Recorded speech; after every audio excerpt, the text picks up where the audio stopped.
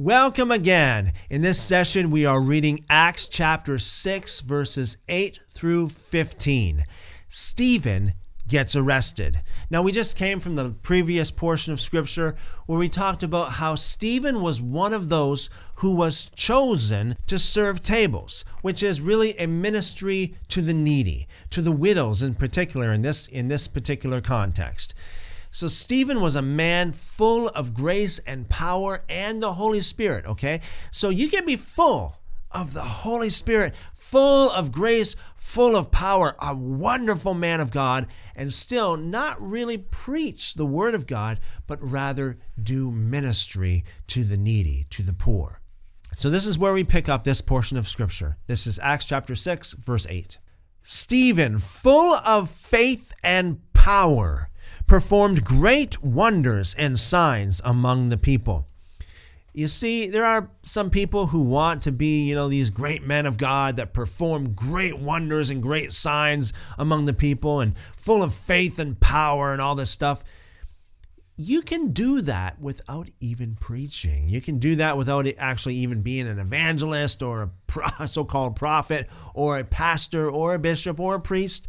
You can do that just in your own place in the body of Messiah, even if it's just serving tables, serving people, helping the needy.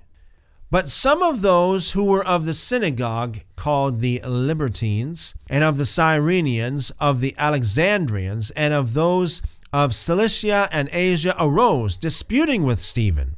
They weren't able to withstand the spirit and wisdom by which he spoke. And it's my prayer that every one of you would have the spirit and wisdom of Stephen, so that those who oppose you, those who question you, and those who challenge you will not be able to withstand the spirit and wisdom by which you speak. Then they secretly induced men to say, "We have heard him speak blasphemous words against Moses and God." See, this is the conspiracy here. This was the lie. They secretly. Why did they do it secretly? Because it was a lie.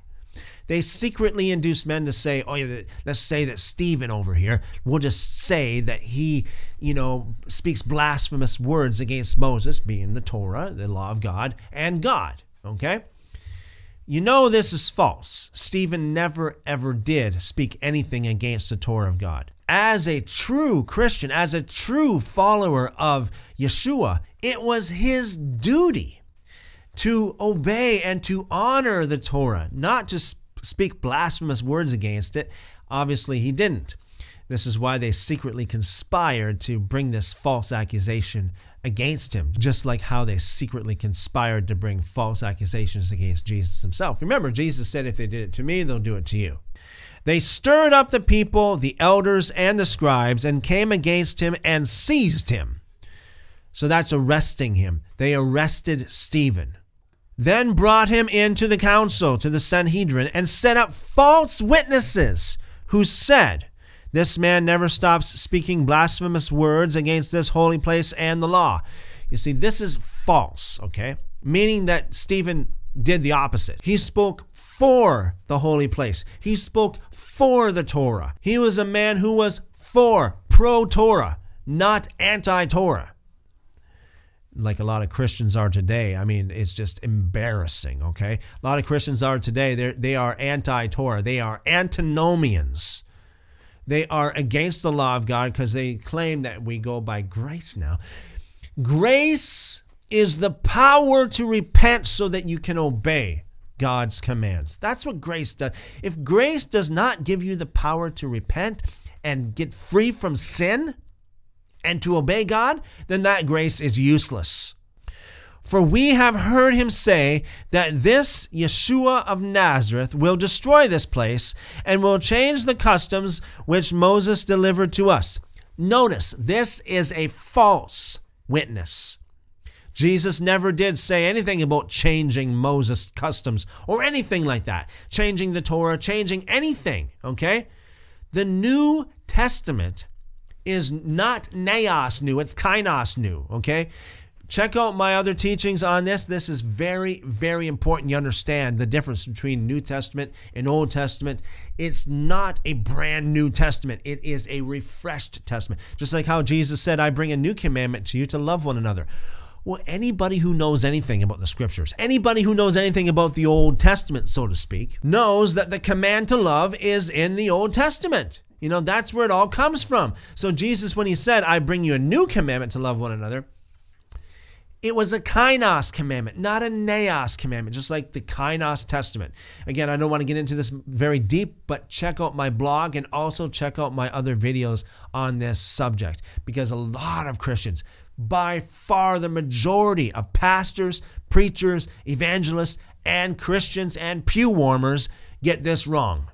So the false accusation was that Jesus would change the customs which Moses delivered to us.